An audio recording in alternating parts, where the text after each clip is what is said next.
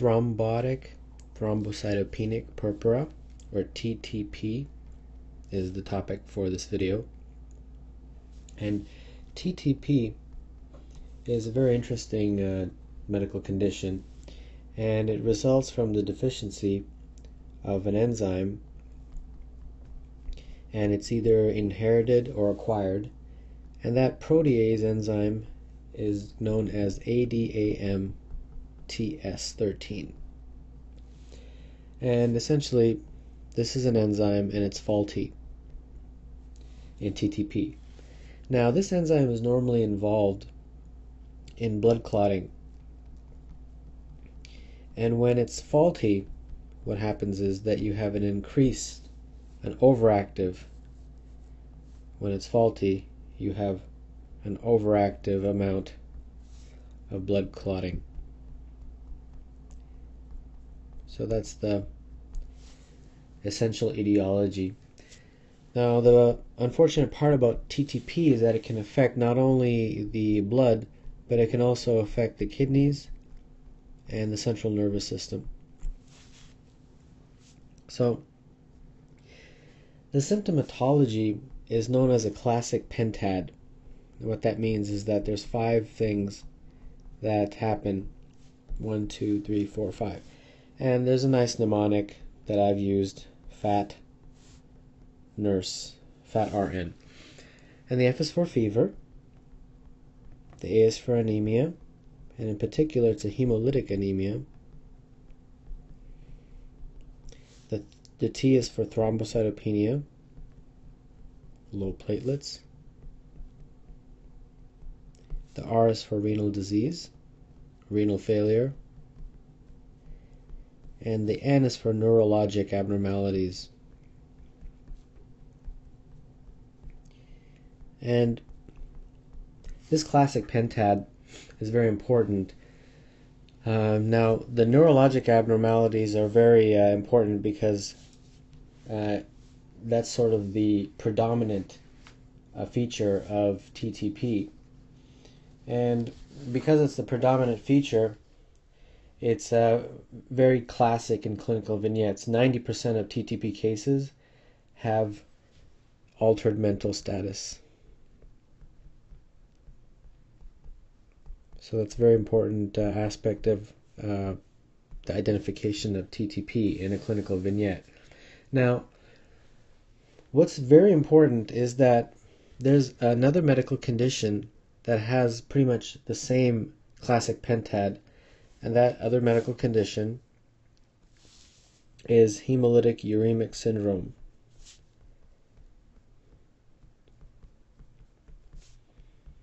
Now, what happens in licensing exams is that they'll give you a clinical scenario, and then they'll give you in the answer choices both TTP and HUS, and then you get confused as to which one is it. So fortunately, there are some ways to figure out, is it hemolytic uremic syndrome or is it TTP? So I wanted to talk a little bit about that. Now, some of the things that you can use to differentiate is adults usually are described as getting TTP. HUS is children. Another thing that's very important, which I touched on, is the predominance of neurologic symptoms, such as altered mental status, is more common in TTP.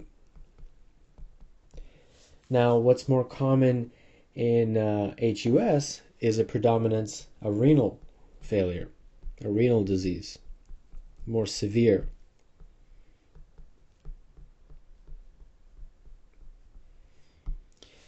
And then one other thing that can help you differentiate is that HUS, hemolytic uremic syndrome scenarios, often are caused by some sort of E. coli infection, an E. coli diarrhea illness as a preceding factor.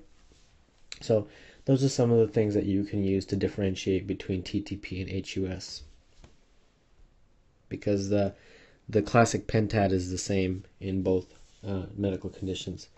So diagnosis, a lot of tests, of course. CBC to detect the anemia, and detect the low platelet count. BUN and creatinine, of course, will give you an indication of the renal involvement.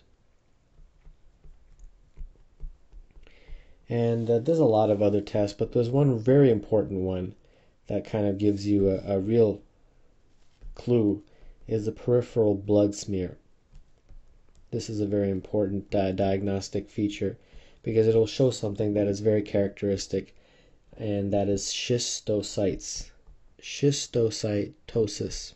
If you see that on a peripheral blood smear, that's a very strong indicator of TTP. So what is the treatment? How do you treat TTP? Well, the treatment is something called plasma exchange, and then that is exchanged with fresh frozen plasma. And I'll explain what this is.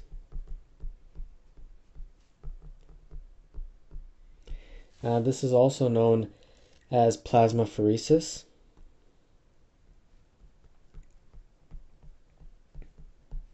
So what is this? What's going on?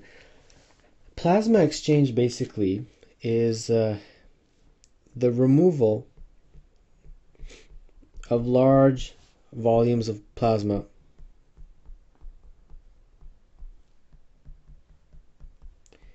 from the patient's blood.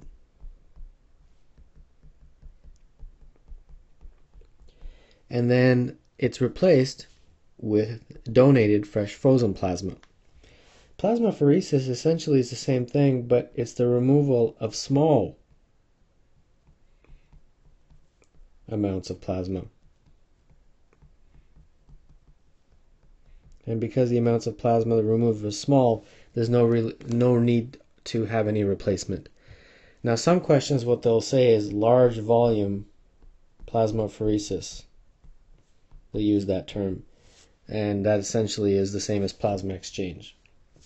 So what exactly is happening? If you do this, why does it treat TTP? Well, because when you remove plasma from the patient's blood, what you're doing essentially is removing the antibodies that are actually damaging that enzyme, that main enzyme that I talked about earlier. So that's why you're doing that. You're removing the bad guys, you're removing the antibodies that are damaging that important gene or enzyme. And then when you replace the fresh frozen plasma, when you give fresh frozen plasma that's been donated, what that does is it replaces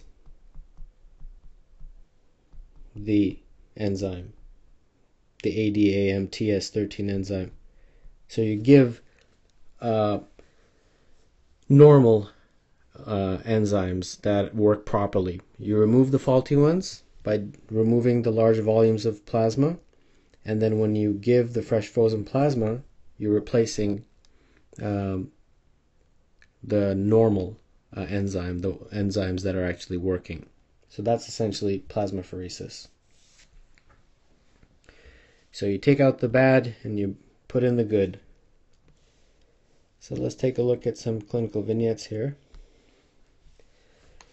35-year-old woman presents to her physician with blood in her urine. She has also felt malaise and a fever for the past day. She has inconsistent answers to further questioning due to altered mental status. She is somnolent and confused. Her past medical history is unremarkable. She does not take any meds, does not drink alcohol or smoke. On physical exam, blood pressure is 122, pulse is 89. She is oxygenating 97%. Head and neck exam reveals mild scleral icterus. There is no JVD. Lungs are clear. There are no murmurs. Abdomen has no ascites or hepatosplenomegaly. Peripheral exam reveals a petechial rash, but no clubbing, cyanosis, or edema. Lab values shows anemia, shows low platelet count, elevated BUN creatinine. On the peripheral blood smear, schistocytes are noted. Which of the following is most likely etiology for the patient's symptoms? Well, let's see. Let's see if we have our classic pentad in this question. Well, she's got the fever, so we have that. She has the anemia, so we have that. Low platelet count, so we have the thrombocytopenia. And the BUN creatinine is elevated, so we have the renal disease. And then she has altered mental status, so we have the neurologic abnormalities.